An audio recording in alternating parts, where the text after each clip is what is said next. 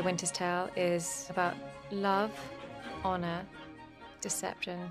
It's definitely a dramatic piece. This story is about jealousy of male heart. It's really quite touching. It's a fairy tale with high drama, pure entertainment, and almost cinematic stage pictures.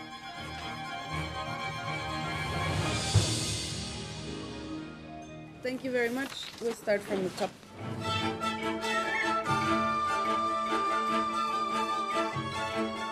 Well, it's about two worlds, really.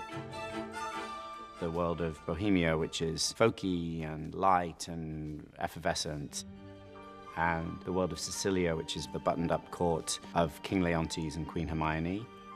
Leontes is the king of Sicilia.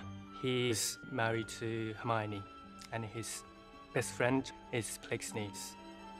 Out of the two kings, Polixenes is the slightly less sophisticated one of them. They've got a very deep friendship, him and Leontes, and they go back a very long way.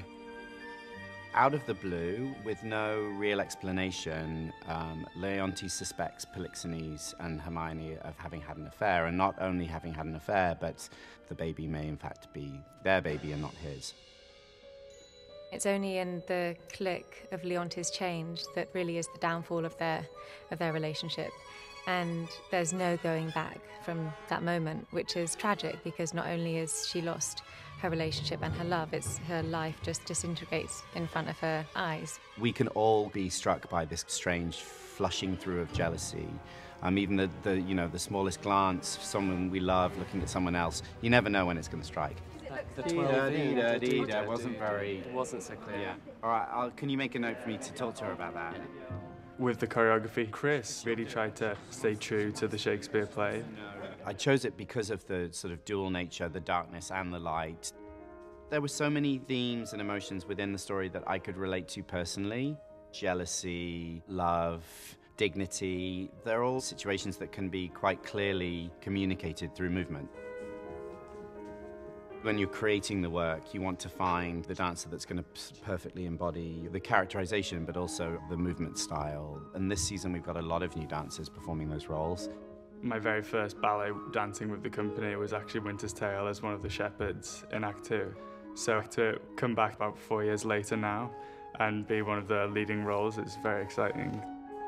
This is the very first time I've danced a full-length ballet with Ria Ricci. And he's been an absolute joy to work with in the studio. It's always fun, especially ballet like this. You have to understand what they're trying to say with their body.